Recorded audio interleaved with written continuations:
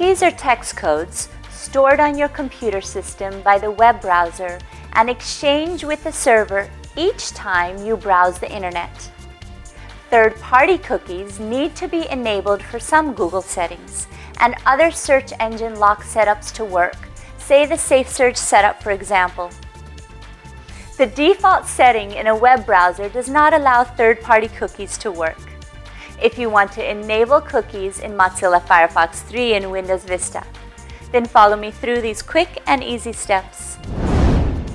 Open Mozilla Firefox 3. At the top of the Firefox window, click on the Tools menu and select Options. Click on the Privacy icon.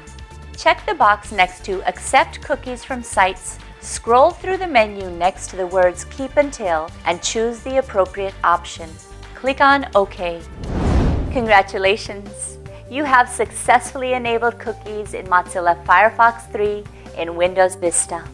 If you face any problems related to your computer, operating system, software applications, or peripheral devices like printers, MP3 players, digital cameras, etc., then call iYogi and we can help you fix it.